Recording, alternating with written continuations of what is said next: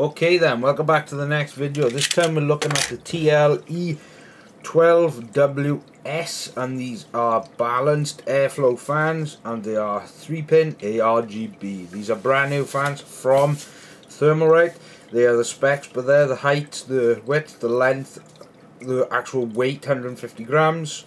They are 1500 RPM, and that is the CFM they cause when it comes to airflow, 61. That's the decibels, and that's the bearing, is PWM. According to them, it is 24.5 decibels. I doubt that. So let's have a look. Do not try this at home.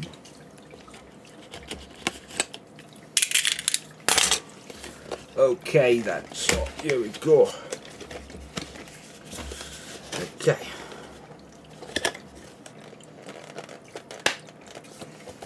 There we go. Just a white box. Okay. Okay. Wait, what? What the hell is this for? Oh. Okay, you got that's their version of an RGB controller. Yeah, their controllers got a 3-fan splitter. So we got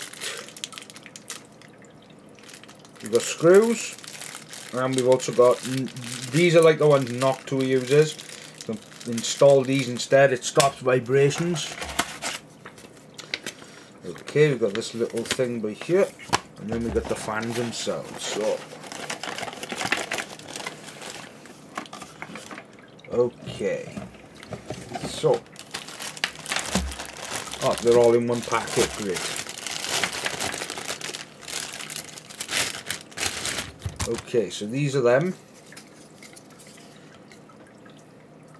As you can see, they've got a metal center, but there it is better construction than any other fan. So far, their fans are very nice. These aren't exactly the best quality fans, but these are very nice. Other than that, I like the white.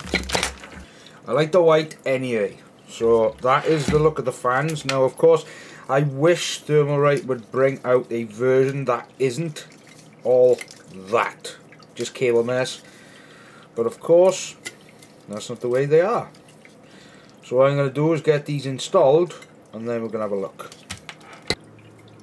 Right then, so this is what they look like. They actually look quite nice. I like the RGB effect, and I have connected it, well, probably the most jankiest way ever, to my computer with just cables. So what I'm going to do is have a look. Okay. Wow, very nice. Whoop, sorry. So that's the normal just look at them. Now, as in terms of sound, what I can do is I will put them up and you can hear them, because I guarantee these ain't gonna be quiet.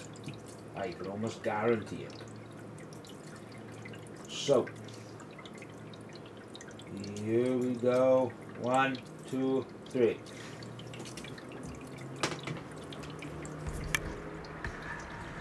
That's the sound.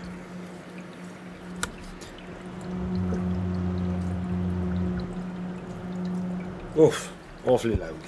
Let's turn that back down. Woo! That's a lot better. So as you can see, look, the RGB is very nice. The effect.